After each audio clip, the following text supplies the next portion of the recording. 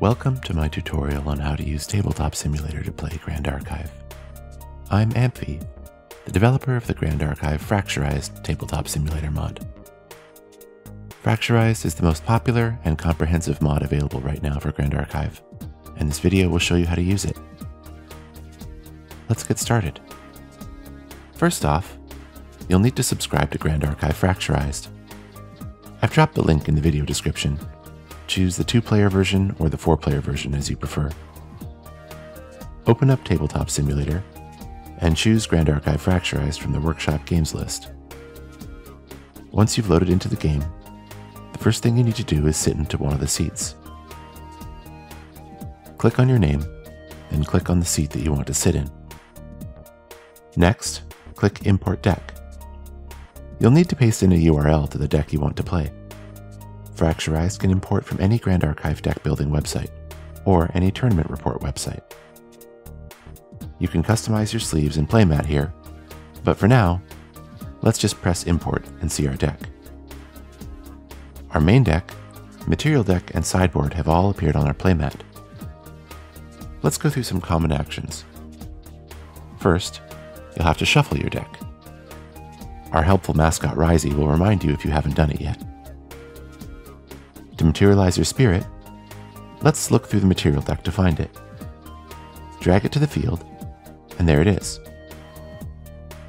If you want to look closer at a card, press Alt as you hover it. You're seated in front of your hand. Drawing cards is usually done by typing the number of cards you want to draw. Let's press 7. Now, we have 7 cards in hand. Let's say we've passed and it's the opponent's turn now, and they're attacking us. We'll play this card, Tactical Retreat, to end the combat phase. In order to play Tactical Retreat, we'll need to pay 3, or reserve 3 cards into memory. Now, we could flip the cards over and drag them into memory, but Fracturized makes this a little easier.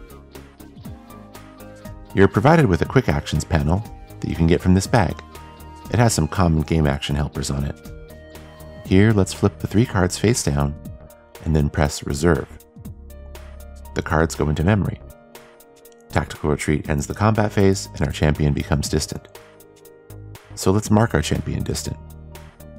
There's a bag with status tokens inside.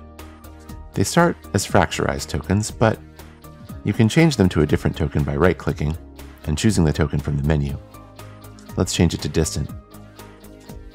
If you prefer something a little more understated, you can use these smaller Go pieces to mark the cards. They work the same way. Let's say it's turn 2 now.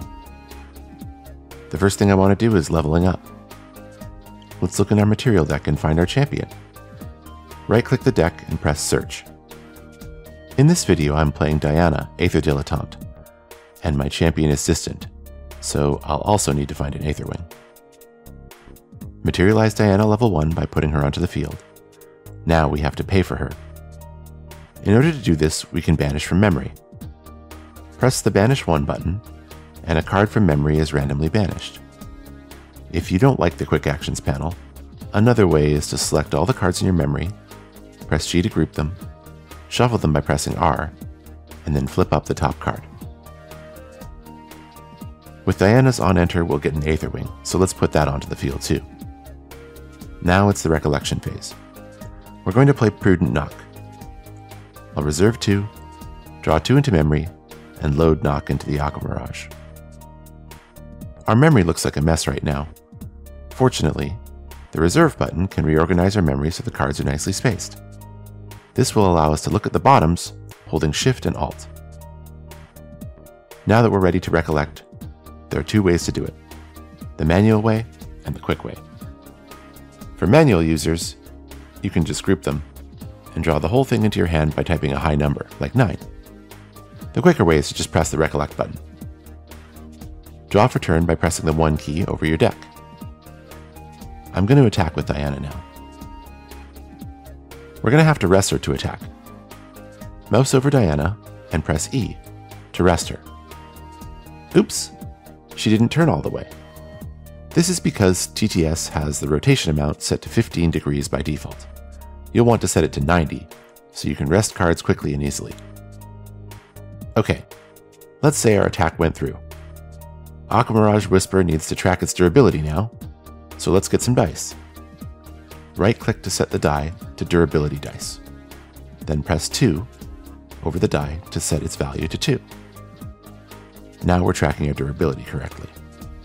We'll also send Prudent Knock to the graveyard. We have an on-hit effect to resolve. The Aquamirage Whisper is going to let us glimpse 4 on hit. So let's use the glimpse function. Press the glimpse 1 button 4 times. The glimpse cards are drawn into a second hand-like zone. Now you can use the buttons on the cards to place them back into the stack quickly at the top or the bottom. If you prefer, you can search the top 4 cards like this. You can rearrange the cards, pull out ones you want to send to the bottom, and place them back on top. To place cards on the bottom of a deck easily, hold both mouse buttons as you drag. You can also use this quick bottom area here. Cards dropped on it will go to the bottom of the deck. We've covered mostly everything about normal cards. Next we'll look at some convenience functions for double-faced cards.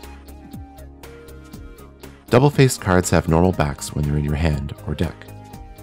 When you flip a double-faced card over on the field, it automatically switches to a mode where you can see both sides. If it goes to your memory, or back to your material deck, it switches back.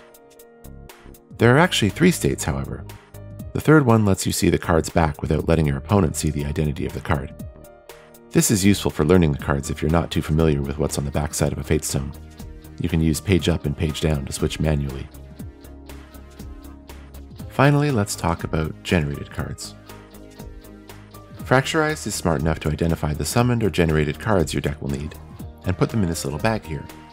But sometimes a situation might come up where you need to summon or generate other cards. Maybe you accidentally deleted your spirit, for example. If so, you can use the iPad.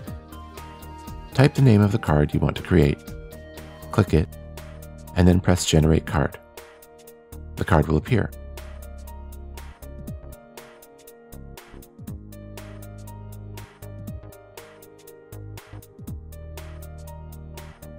When you're done with your games, you can press GG Go Next. The play space will be reset, and it will even remember your sideboard choices. That's more or less it. Thank you so much for watching, and thank you so much to the community for using my mod, and for all your fantastic feedback. With so many new players starting GA every day, there are a ton of new ideas coming my way all the time, and so I'm excited to hear from you. Don't be shy. Look me up on the Discord and tell me if you have feedback. And of course, if you want to help me out, you can rate the workshop mod using the link in the description so that more people can find it. Thank you so much, and happy playing.